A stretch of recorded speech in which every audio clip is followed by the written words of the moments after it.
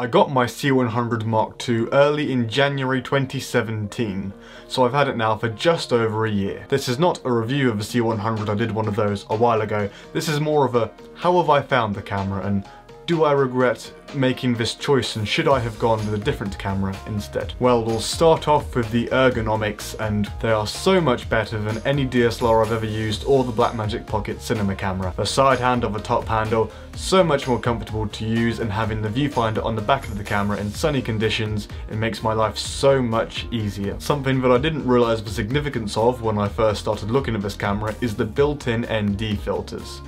They make your life so much nicer. It means I don't have to worry about raising the shutter speed or carrying around a variable ND with me all the time, and I can always have the nice shallow depth of field you get with a larger sensor. Another feature I didn't realise the significance of was the autofocus. I have been amazed by Canon's dual pixel autofocus system. I do still manually focus some of the times, but whenever I have the camera on a glide cam or things get very fast paced, I can just turn autofocus on and let the camera focus for me. It's really accurate, and that's even more incredible when you think that the newer Canon cameras, DSLRs and cinema cameras, have an even more advanced dual pixel autofocus, so you can tap on the screen and then it will lock onto focus, and it can do face tracking with a variety of different lenses. I haven't used the XLR imports on the camera top handle as much as I thought I was going to, but I imagine that if I did more broadcast work then I'd use them a lot more. But it's certainly nice having the option if I ever need them. Now, the two things that I was most worried about with this camera was the complete lack of 4K, and also that it's only 8 bits and that the internal image is rather compressed. Well, firstly, the 4K hasn't been too much of a big deal. Even at 1080p, this camera still captures a lot of detail, and with my current editing computer and storage situation, handling a 4K workflow would be a bit inconvenient right now. In the future I want to move on to 4K cameras and 4K workflows, but that's maybe later on this year or next year. And as for recording codecs and color depth, I haven't really had many problems there. The 8 bits have been enough most of the time. I only occasionally see color banding, and the camera seems to be very efficient with its compression. Plus, if I want a higher quality codec, I can always record externally to my Atomos Ninja Blade. That gives me 10-bit ProRes, although as the output is only 8 bits, the 10-bit codecs is a little bit wasted. But still, that's good enough for most situations. It has been lovely to have proper slow motion.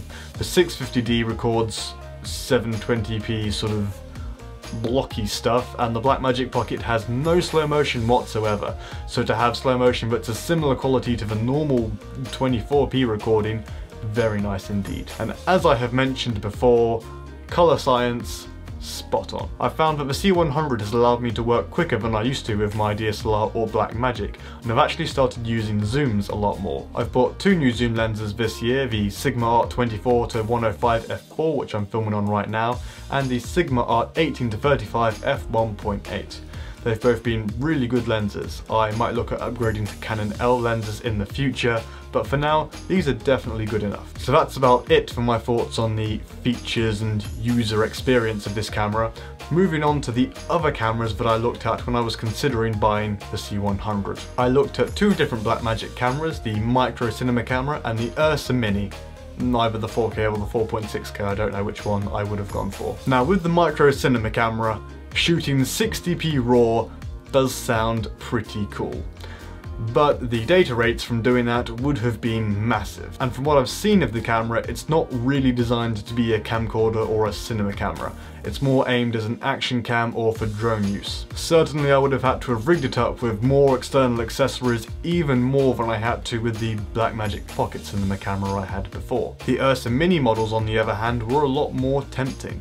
But what did it for me was the lack of overall low light strength and the expensive SSDs and massive file sizes.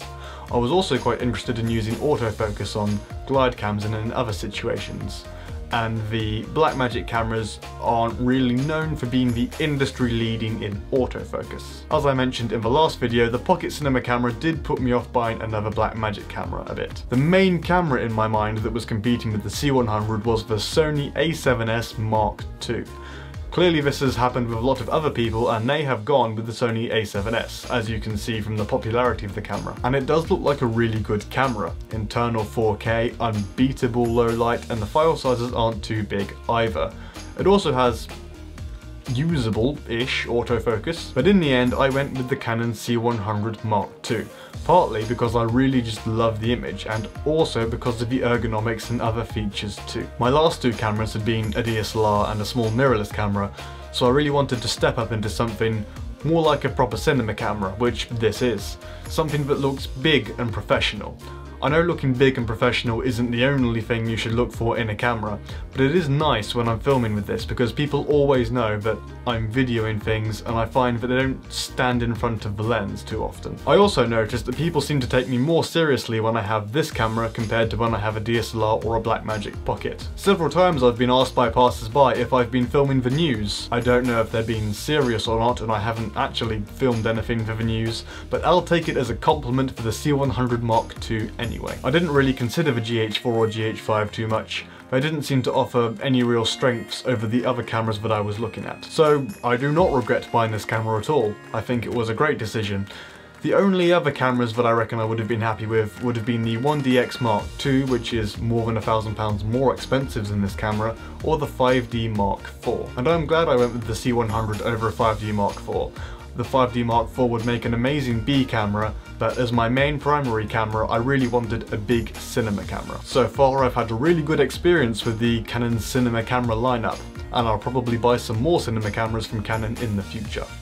If you found this video helpful, then please consider leaving a like and subscribe for more videos, and I will see you later.